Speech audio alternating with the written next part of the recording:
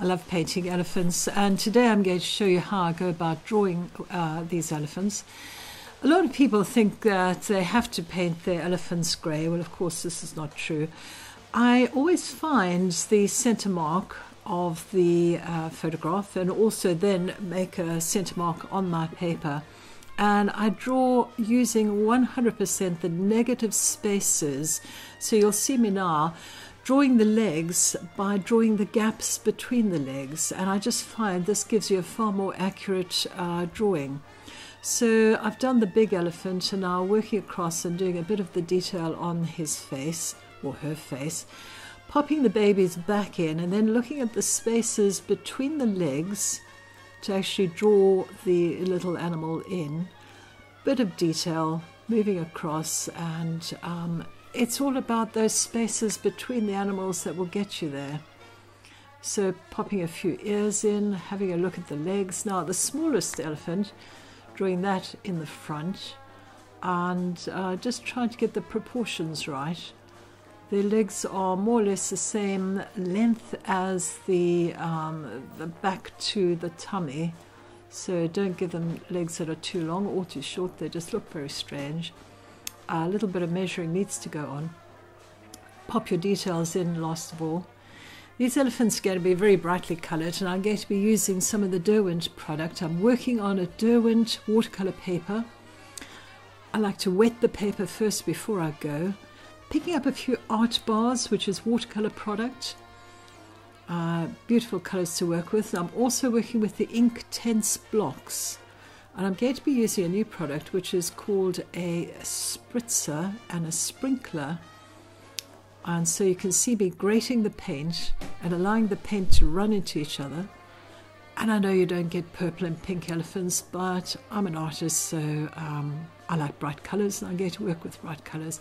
It's more about putting the dark where the dark belongs and allowing the light to just be where it is. I'm also going to use another one of the Derwent products, which is the Derwent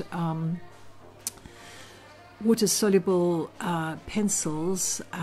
These are fabulous to work with. You'll get a list of the products off my website and a link to where you can actually purchase these. They're beautiful to work with. Putting the darks where I want the darks to go and just allowing the white to remain as it is. So I'm using a watercolour painting technique, although I'm using quite a few different products on this painting. I'm sure none of you have seen a blue elephant, but hopefully it'll work. I do like experimenting with colour. And I think if you've got a painting on your wall, you've got to enjoy it. Here comes a pink baby elephant. Trying to do the water reflections, so first putting some water down and then allowing the paint above it to dry into it and drop into it. I'm using ink, the Daler-Rowney System 3 inks. Putting a bit of yellow, a bit of orange in, complementary colours to those cold colours that I've used below. And dropping a bit of reflection in. Using some dry Inktense blocks just to do the muddy banks and a few trees in the background. Using a palette knife just to give me a bit of texture. And a few watercolour pencils. And there's your painting.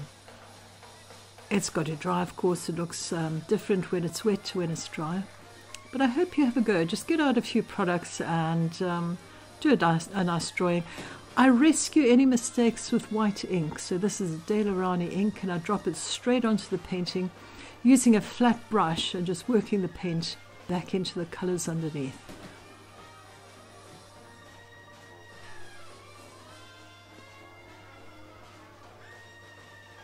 A few little details with a water-soluble pencil here and there.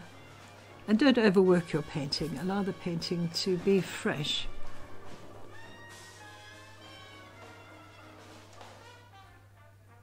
I hope you enjoy painting this one.